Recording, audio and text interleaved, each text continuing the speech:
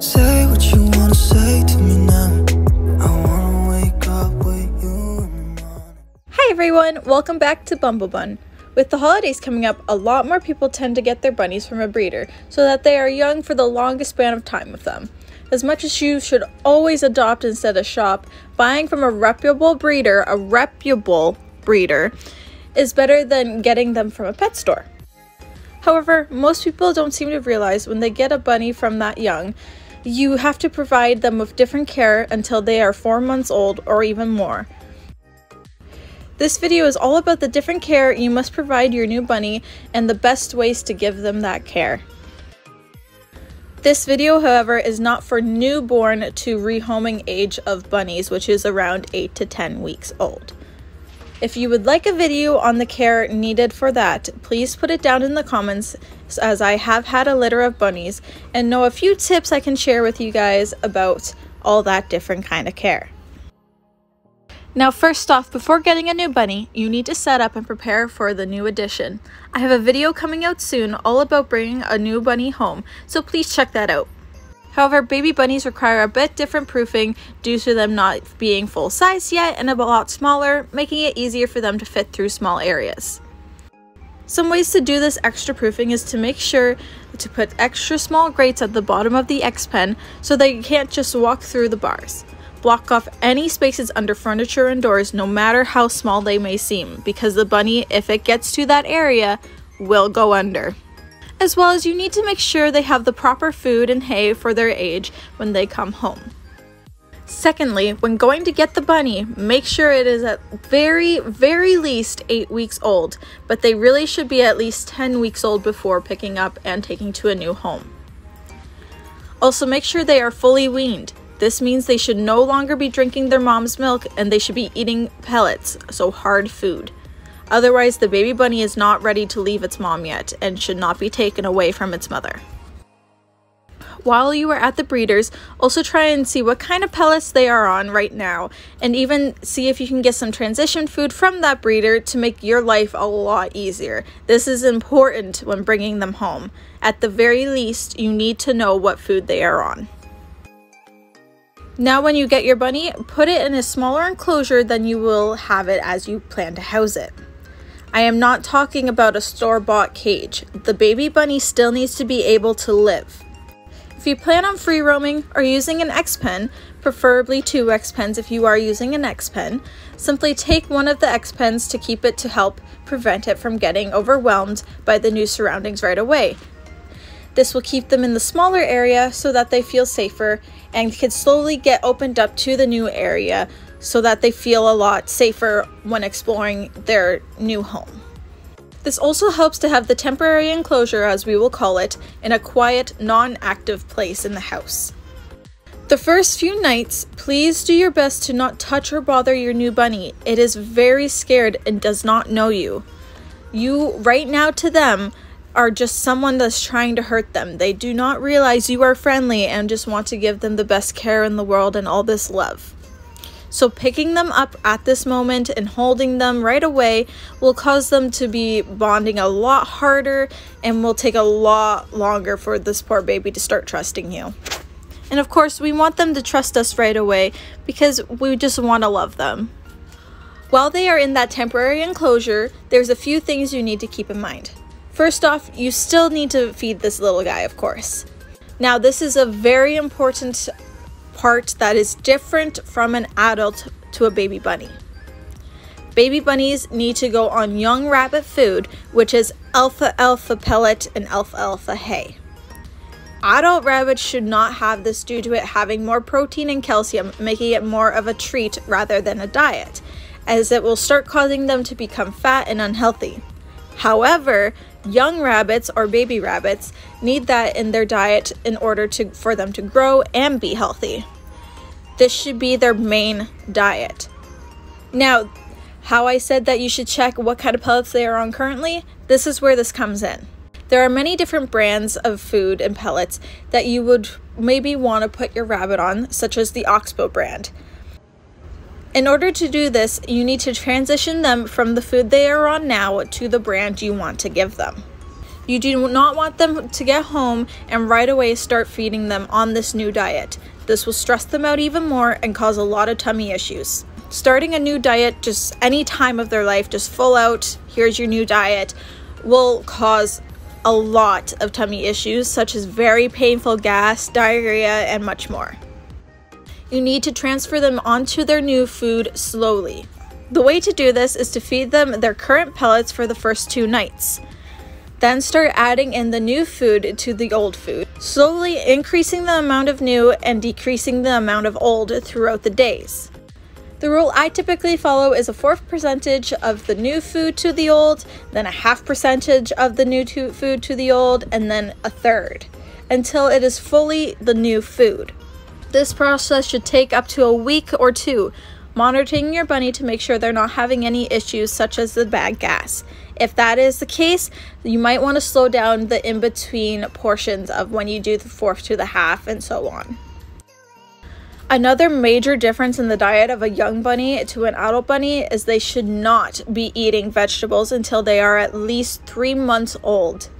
This means no salads, no treat veggies, no hay-based treats with the veggies in them that are baked in, no veggies at all until 3 months old.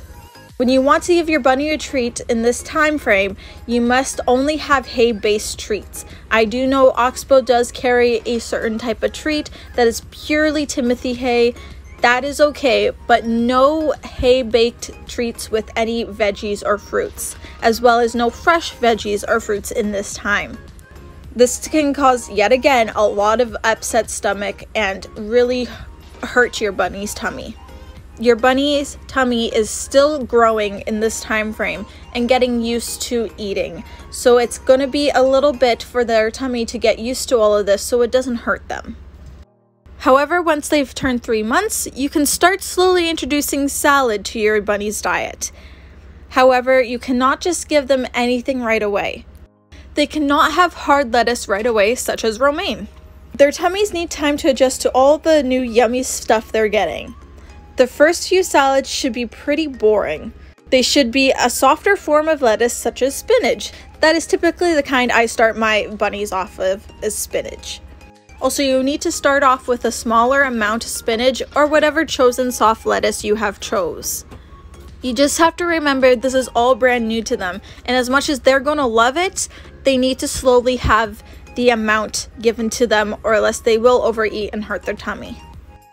After a few days of just the spinach, the boring old spinach, or whatever soft veggie you did choose, you can now start adding a few bits of harder lettuce such as romaine, which is typically what I use to start them onto the hard lettuces. Slowly add more of that hard lettuce each day for about a week and a half as it goes by. Then they shouldn't have any problems with the veggies by the time that is done, and you can start adding a variety of different veggies in the salad. Of course, if you are noticing them having runnier poops or just having some tummy problems at all, cut back on the amount you are giving them of the romaine, as that is what's causing it, and you want to slowly keep adding that in until they are completely fine with it. This can take over a week and a half. That is just typically how long it takes for my bunnies. At this point, you can start introducing them to treat vegetables such as carrots, and as well as some fruit treats. You can also now introduce them to that hay and fruit or hay and veggie baked treats. Just remember that these are treats, so should be given in moderation. That goes for both the baked treats you can get from the store, as well as fresh vegetable and fruit treats such as carrots and apples. If you're not sure what kind of vegetables are good for bunnies, please do a quick search or even let me know in the comments and I will make a video on it. This also goes for the lettuces that are soft or hard for bunnies. During the time in the temporary enclosure, you should start spending time on litter training. This is a lot easier in a smaller area such as an X pen, which is why we want to do this in the temporary enclosure while they have to be in there anyways to just get used to the area. Hopefully by the time they are fully on their veggies and treats, they will be litter trained and you can start opening them up to their actual enclosure. However, the moment they are done being litter trained, they should be taken out of that enclosure, because after those few days of being in there and having that litter training done, They should be able to have their amount of space that they are supposed to have, such as 2 X pens or a full-on X pen or free roaming. Just open them up to it slowly so that they don't get overwhelmed, because they are still young and gonna be scared. Now, this is when you need to start thinking about the other aspects of owning a bunny, such as the floor. Now, the floor where you have your bunny is very important for all bunnies, no matter the age, as they need padding for their feet. Carpets should be put down for any bunny, but especially for any that are Rex type forms of bunnies, such as mini Rex, regular Rex, satin Rex, whatever you want to call them. Any Rex bunny needs extra padding. This is because they develop sore hocks a lot faster than other bunnies, even on padded surfaces. But any type of bunny that you do end up getting should not have to be standing on cold, hard floors constantly, and especially never on wired or mesh floors. No matter what, every bunny can develop sore hocks. You do not want them to be developing this because it hurts them every time they walk. I will make another video in the future all about sore hocks as well. This is why litter training ASAP is always a good idea, as cleaning a carpet every day with your bunny peeing on it all the time, it's not fun, and then it is harder to litter train when having the scent on the carpet. This is why in the temporary enclosure, people tend to like putting down blankets rather than carpet, just so that they could keep switching it out and washing it very easily. Now that your bunny is free roamed or in a large enclosure, litter trained, and eating vegetables, you are almost done with that extra bit of care that baby bunnies need. The last bit is once again revolving food. Once a bunny turns 6 months old, it is time to change their pellets and hay to Timothy hay and pellets. You simply do what you already did when converting them to the proper young rabbit pellets, yet again, just with adult rabbit pellets and hay. They should be fully off the alfalfa diet by 7 months and only given alfalfa anything as treats. That includes hay, pellets, or any type of treat that may contain alfalfa. And with that, your baby bunny is now considered a full adult bunny. Yes, the age is still young, they're not a year, so they're not an adult, but all that separate type of care that you need to think about when getting a baby bunny is now kind of over. They are now considered the same type of care as any other type of rabbit.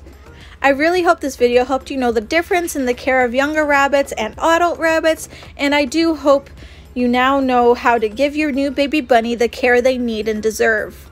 Please make sure to like this video if you found it helpful or you enjoyed it. Comment any questions if you have any, or if you have any other topics you would like me to cover, please let me know down in those comments. And of course, subscribe and click that little bell so that you get notified when I post my next video. Thank you so much for watching and have a good one. Bye!